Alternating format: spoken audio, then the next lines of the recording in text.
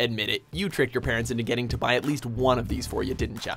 Welcome to WatchMojo.com, and today we're counting down our picks for the top 10 inappropriate video games you probably played as a kid. I'm a king! Oh, really? Yeah. That bitch threw me out. Just to be clear, we love violence, nudity, and explicit language as much as the next motherfucker. But let's all agree that some of the following titles should not be enjoyed by those with single-digit ages, even if we did so ourselves. And if you're currently too young to be playing these games but you're still doing it anyway, well, nobody cares, kid. Stay in school. Put your assholes and go already! Number 10, Doom. When released over 20 years ago, Doom was a huge success. It received praise from critics and was extremely popular, acquiring over 20 million players within its first 2 years of release.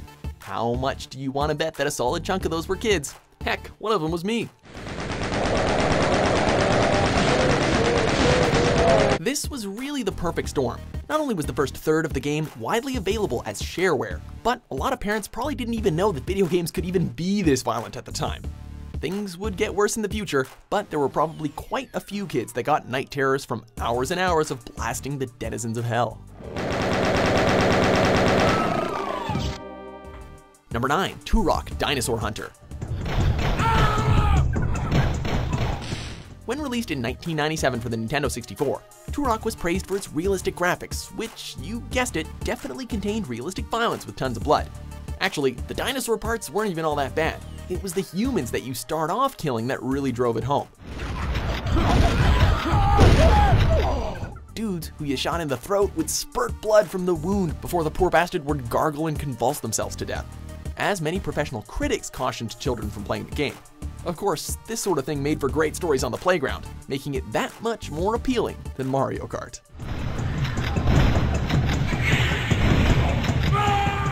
Number 8, God of War.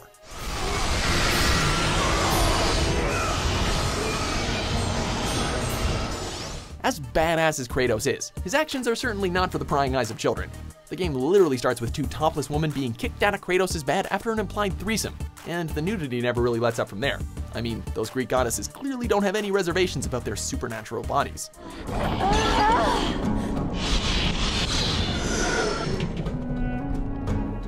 But stray boobies are not really the only thing to worry about, as the game became most famous for its visceral, detailed violence, aided by the quick-time events that really make you feel like you were participating. Definitely not for kids.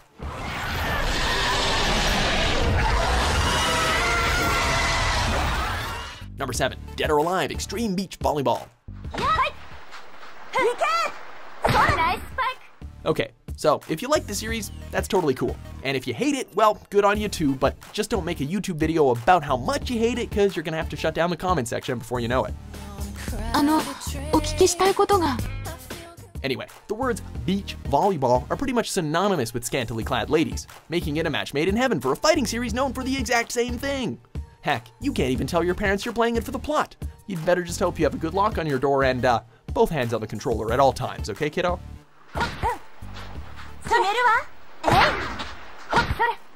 Number 6, Call of Duty series.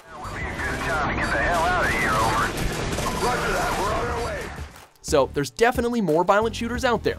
Call of Duty is just so damn popular that it's bound to be the one that all the youngins want to play.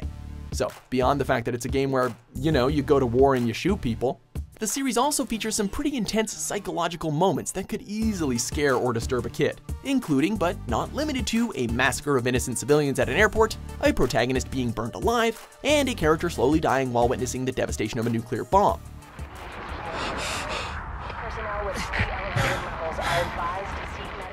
Anyway, all that being said, if you're a parent, good luck convincing your kids that Splatoon is just as fun. You are, you little white kid. No, dude, I'm not freaking white. You sound like one, little white kid. Number 5, Duke Nukem 3D. Okay, so Doom was pretty cool, but you know what was even better?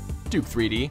And I say that because Duke had a much more relatable, real-world feel, which in turn meant that our on-screen protagonist could pee in toilets, crack hilarious and often explicit one-liners, and shoot loads of dudes in the face. Am I forgetting something? Oh yeah, boobies, duh! you could go to strip clubs, hand the strippers cash, and then see some heavily pixelated boobies. Who would ever want to go play Mario ever again when I can have blood, gore, funny jokes, and boobies in one game? Shareware struck again, and we were never the same. God, you're pathetic. You wanna dance? Number 4, Mortal Kombat series. Even though the series spans decades, there wasn't anything like the controversy and kickback that these games caused in the early 90s.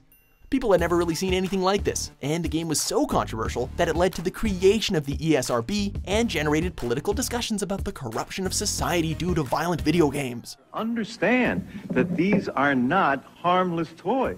So, obviously, all the kids wanted to play it.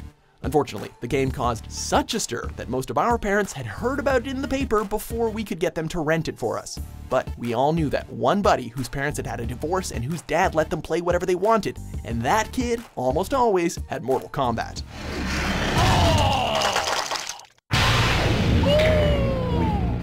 Number 3, Conker's Bad Fur Day. Love you. I think she won. So, this is a game that's essentially designed to trick your parents. Conker may look like a cute, cuddly creature, and that game may look like any number of childish adventure games of the N64 era. But don't be fooled, this was certainly not a game for children. And Nintendo even tried to make sure they got that point across by advertising the game's inappropriate nature via disclaimer on the box. But, like most mature things, this didn't stop children from getting their hands on it.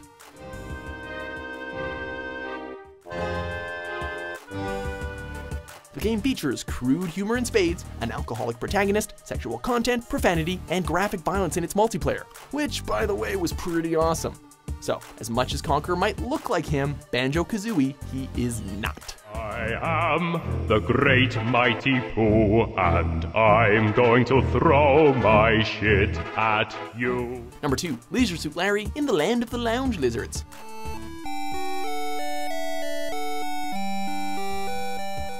This one was a little tougher for us youngsters to figure out. I mean, when you're a kid, you don't even know that Leisure Suit Larry in the Land of the Lounge Lizards has mature connotations and innuendo basically built into the title. Plus, that dude on the front looks like a cartoon character, so it doesn't immediately catch your young eyes as something that's not for you. Then, after you get into the game, you take on the struggles of Larry, as it's actually pretty tough to score through the series of subpar minigames. And pixelated boobies aside, if you can actually get to them, it's really the humor here that's inappropriate for kids. And it's not the Timmy cover your eyes inappropriate, but it's more the, oh, Timmy won't even understand that kind of inappropriate. Before we shield our children's eyes from our top pick, here are a few honorable mentions.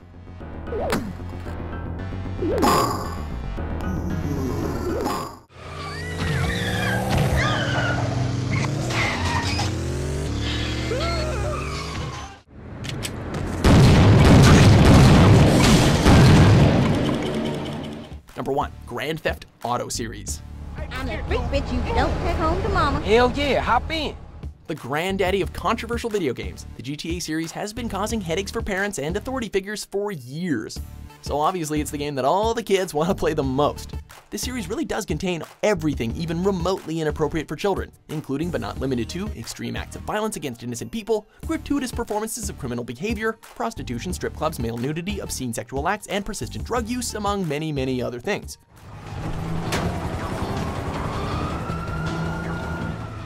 Honestly though, since we covered violence in the other entries, I suppose the real risk here is that kids would start repeating the dialogue they hear in the game. I mean, come on, you really don't want little Jessica to start talking like CJ from Grove Street now, do you? Officer Hernandez, I work with Tenpenny and Pulaski. Oh, the bitch. What the hell you want? So, do you agree with our list? What inappropriate games did you play as a kid? For more family-friendly top 10s published every day, be sure to subscribe to WatchMojo.com. Okay, don't get him, don't get it, don't! Turkey, you retard! Oh!